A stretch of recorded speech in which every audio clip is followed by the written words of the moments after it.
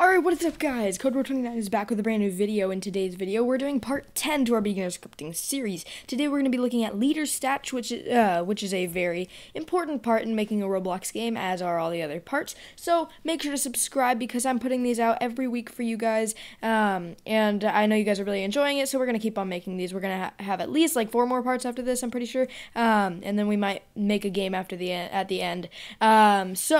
Yeah, like I said, make sure to subscribe, hit that like button, and let's dive right into it. So first, what are leader stats? Well, you've probably seen leader stats in a Roblox game. Leader stats are the little thing in the top right corner that show you like your cash or your coins or anything, your in-game currency, okay?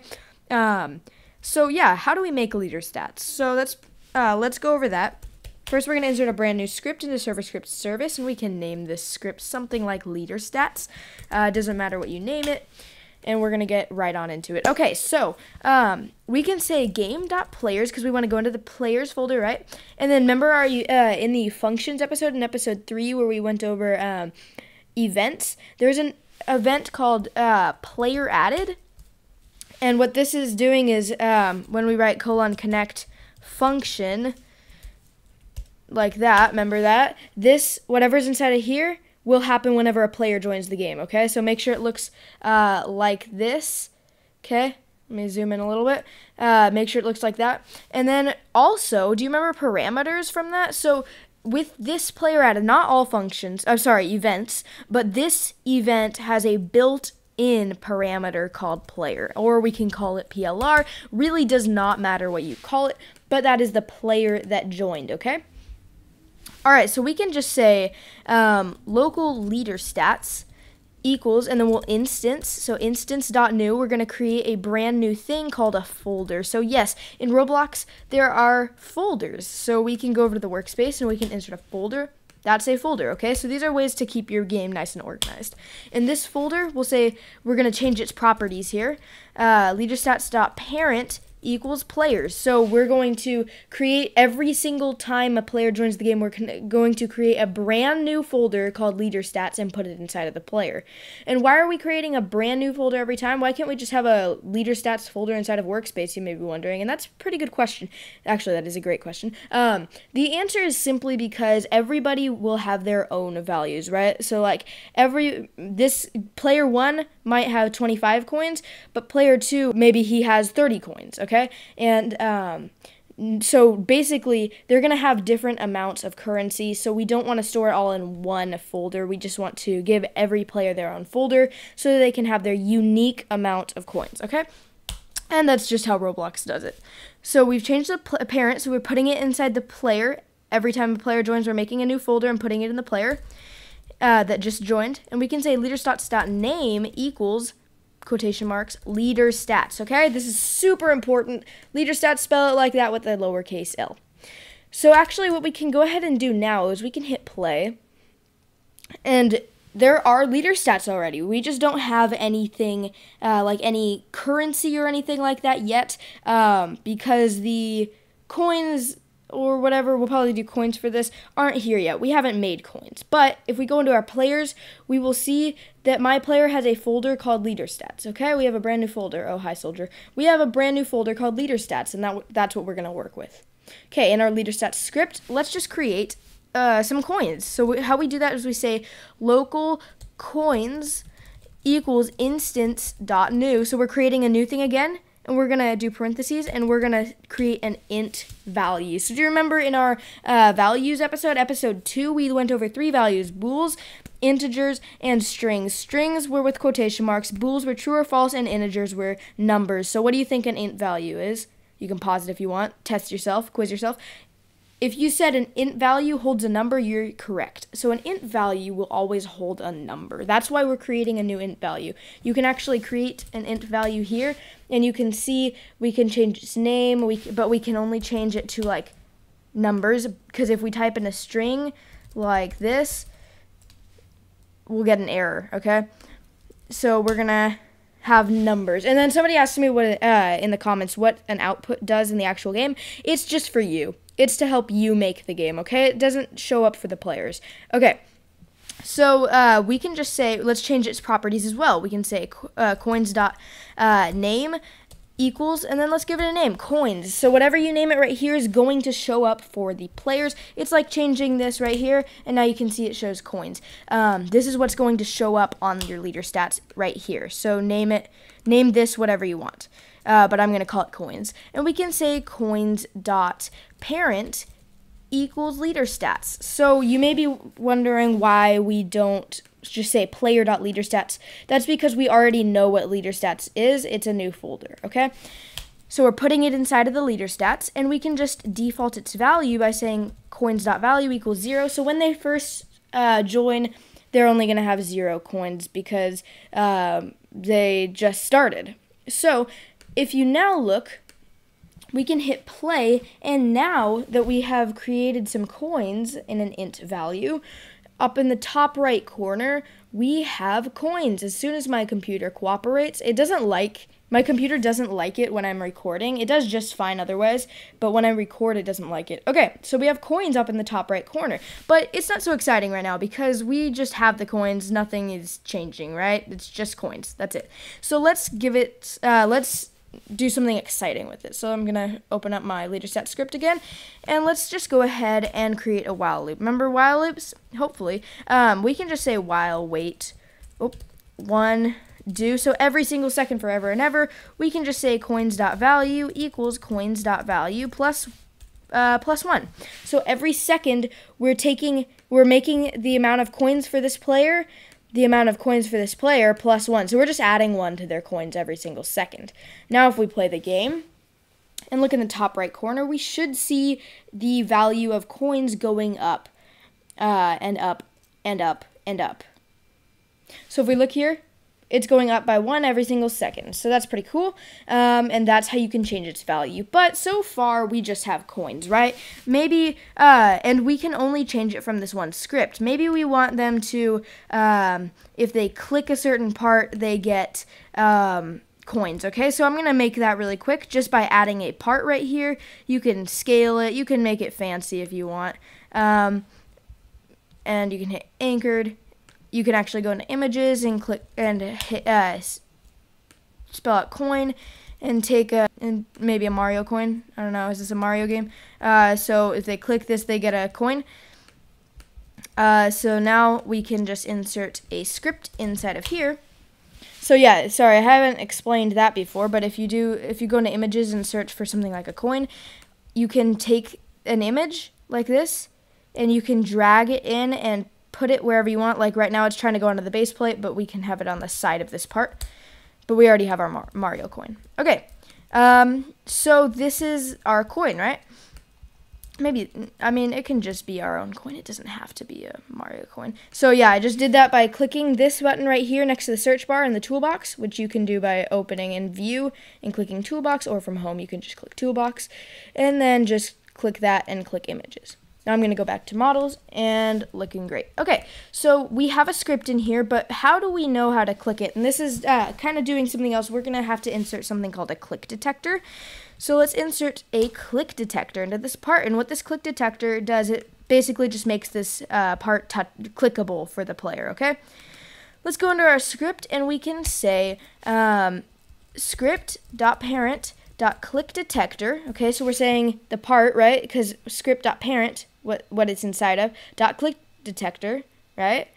So we're talking about the click detector, and then we can say .mouse click. This is another event. This is just, and then we can say :connect function, like that. So this is going to happen whenever the part is clicked by a player. And because this event does also have a built-in parameter called player as well. We can call it whatever we want, but I'm just going to call it player.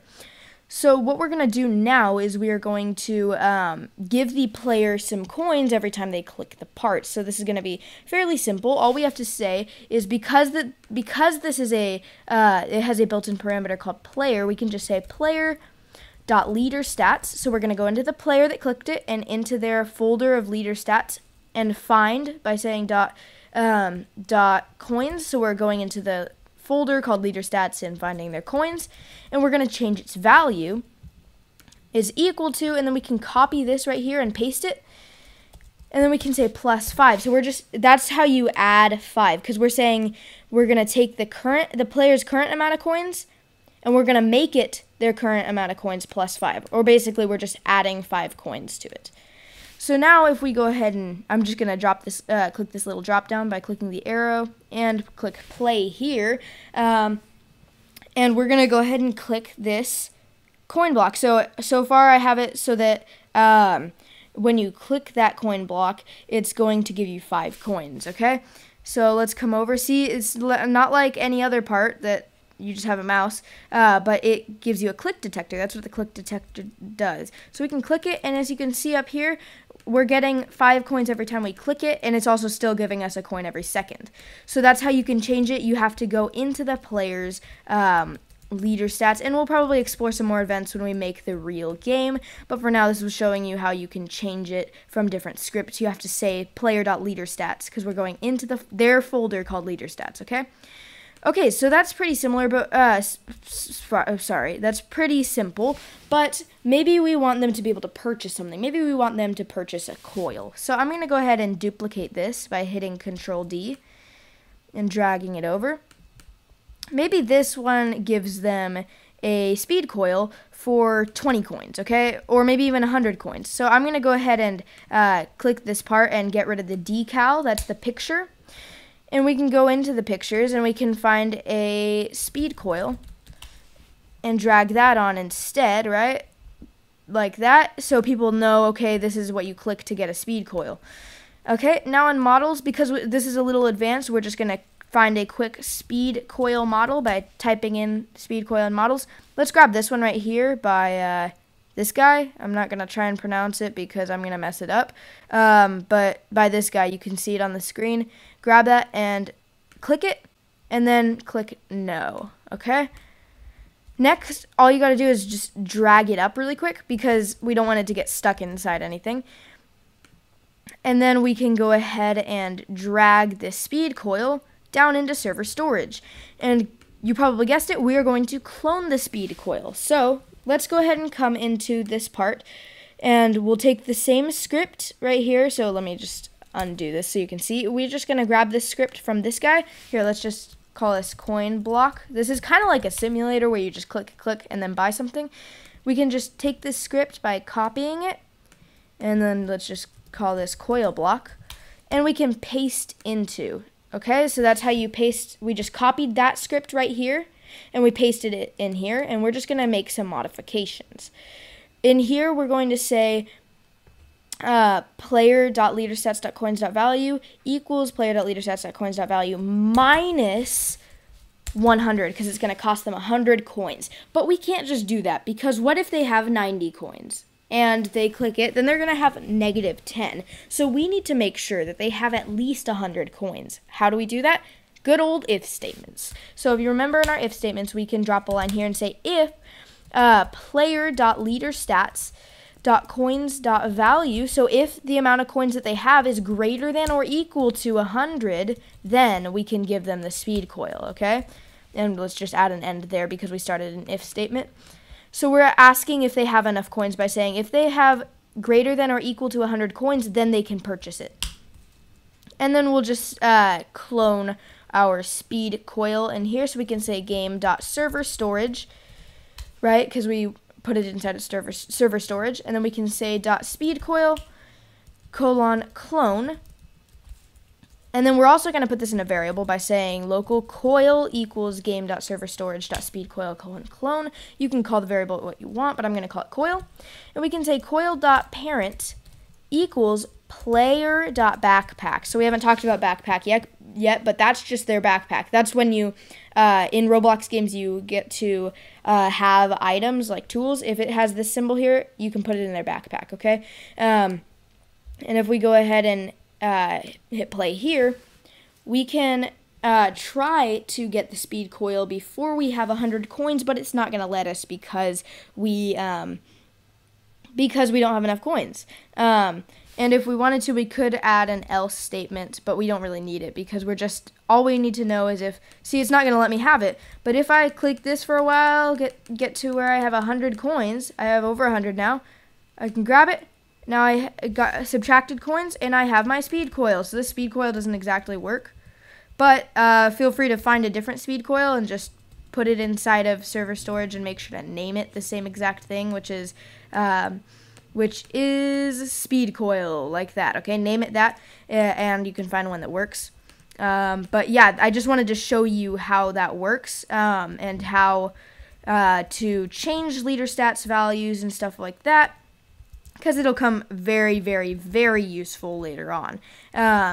And yeah, so that's pretty much it for leader stats. There are tons of things that you can do. And somebody mentioned in the comments also what printing does, and it's the same thing. It helps you. So we could right here say else print they do not have enough coins. And this is inside of the script where we give them the speed coil. And it's just letting us know they do not have enough coins, okay? If they have less than 100 coins, then they don't have enough. So yeah. So that is pretty much leader stats. There's so many things. There are numerous things you can do. Let me just show you really quickly one more thing in our leader stats script. Let's go ahead and open that up. We can have more than one thing. Maybe you want wins also. Maybe your game has wins, or maybe it has dollars as well.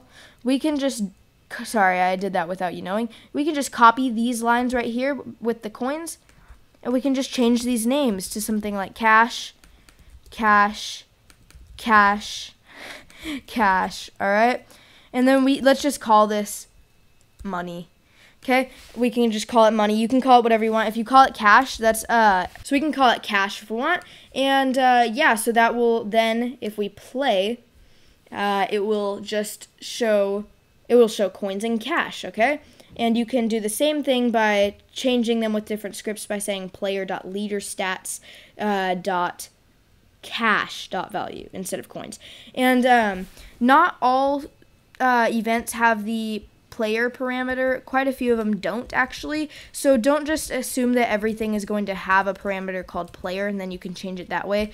You're going to have to do some like find first child and wait for child thing that we are going to get into in a future episode, so do not worry. We will do that soon. Make sure to subscribe if you haven't already. Also, if you like this shirt that I'm wearing right now, this is a CodeBro29 official shirt. I'll have the link down in the description. If you want to join our Roblox group and support the channel in that way, make sure to go join that. Like I said, like and subscribe, and thank you guys for watching, and I will see you in the next part.